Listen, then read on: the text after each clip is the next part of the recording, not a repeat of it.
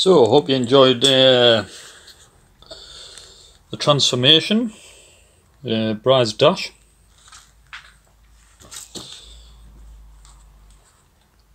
So, we've got the adjustable phone holder, MP3 Bluetooth stereo, 3 buttons and 2 USB ports. Happy days. The only addition I've got to put on this is a LED light, which I'll put across the front there, obviously onto a switch, which will give some illumination in the cockpit as and when required. So next thing is to do the wiring on the back and make a wiring loom. Also what I have to do is get some black window tint, the limo black, and tint the bottom half of this. So obviously when you look through, you don't want to be looking at all this. So some window tint on there will sort that out. However, as for wiring looms, so I need to make a loom now where I've just got 2 connectors ready to plug in. So I'll have the switches, interconnector, speakers and relevant power for the stereo. And then I'll just be on 2 connectors. I'll make like a basically tape it up, etc. So I'm just left with the connectors. That'll allow me to install this once I've got the limo black privacy glass sticky stuff put on.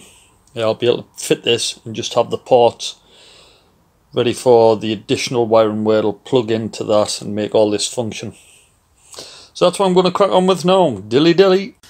Okay, so electrics are done. I've done my lead. I haven't taped them 2 together because that means I can then pull the stereo out, so there's enough cable on there for me to pull that stereo out at the front, and I can disconnect it from there, just in case if I'm leaving the bike for any period of time outside, I can just take the whole stereo out. Not for theft purposes really, it's just for because the face panel does come off, but obviously just the unit itself, you know, if it's not getting used over winter, I'll be able to take it out. Anyway, blah blah. So I've got all my 3 switch cables going into this. So all I've got to do now is just connect into that. My speaker wires, battery plus, ignition plus, ground, and then whatever I want to work off the switches. Once I've got all them into there, obviously tape all that up, and then that'll just connect into there and disconnect as required. And then clearly when you've got the this situated in the screen, then when the screen folds forward for access, there'll be plenty of slack I'll make on the cable, and that'll go underneath and into the capsule. So that'll be great, it'll work well. It was a good day's work that. Bit fiddly, as with all things, especially when you're making a dash this small. Smallest dash known to man, I think. But it's a good effort, some bit of forethought. Not too many switches, don't need lots. But I did need USB, so I got a bank of 3 and 2 USB ports. Good thing about these are, as well as the 4.8 amp.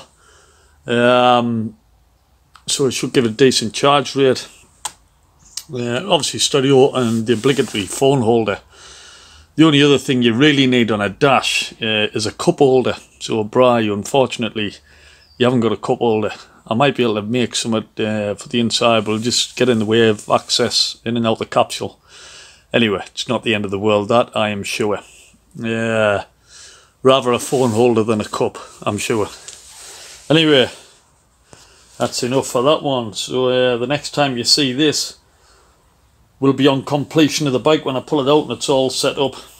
But at least you've got a insight into what it's going to look like, the finished product. Dilly dilly. Hey guys, so I decided to tape them up. Again, just thinking of abrasion. And it is a bit neater because it's got them all condensed now. So it looks 200% better than what it did when I first took this cover off prior to strip down. Yeah, good job done. Really pleased with that. All my lives are blue, and I've got a couple of earths kicking about.